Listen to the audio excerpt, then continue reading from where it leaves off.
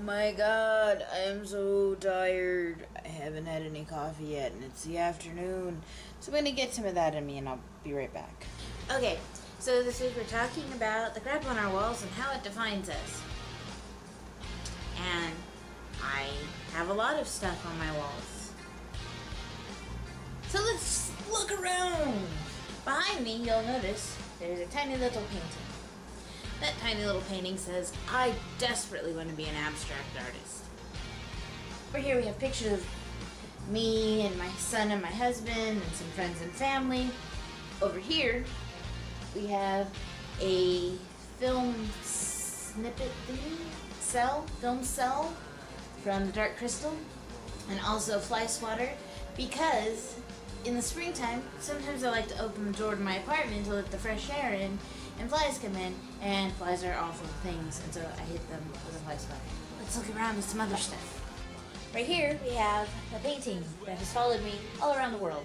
It's by one of my closest friends, oldest friends, dearest friends, and she gave it to me when I left to move to North Carolina, and it's followed me everywhere. It's been to Korea and England, and it's usually sat in my kitchen.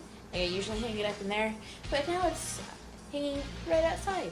Here we have a gigantic painting that the only reason it has survived is because I don't have anything to paint over it.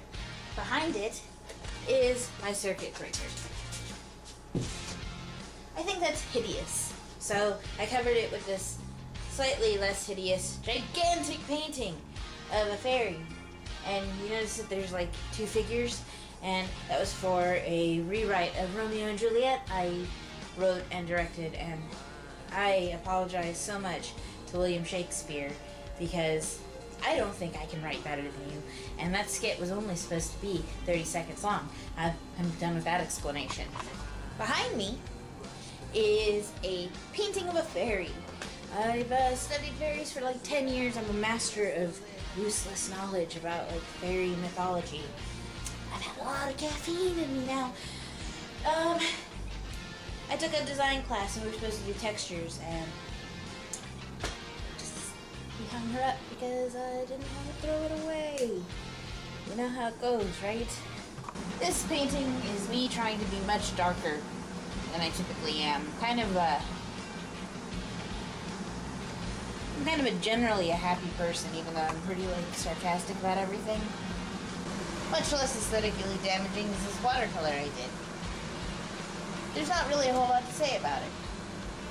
It's a watercolor. This is from Kyrgyzstan. I have a She-Ra picture right here. She's on the Swift Wind. Okay. This is a limited edition print by John Lennon from the Porn Museum in Las Vegas. I hang it up in my room so I don't have to explain it to my parents when they come to visit. This fan for a vacation I didn't go on. So that's the stuff I have hanging up on the walls of my domicile. And I don't know what it says about me. I don't know what it says about me that there's artwork that I don't hang out in the like general visiting area. Do you guys have any artwork that you kind of like sneak away so you don't have to explain it to family and friends who visit? Or am I alone in this? Anyways, let me know in the comment section down below. And check me out on this channel on Thursdays, on Makeshift Broadcasts, Mondays.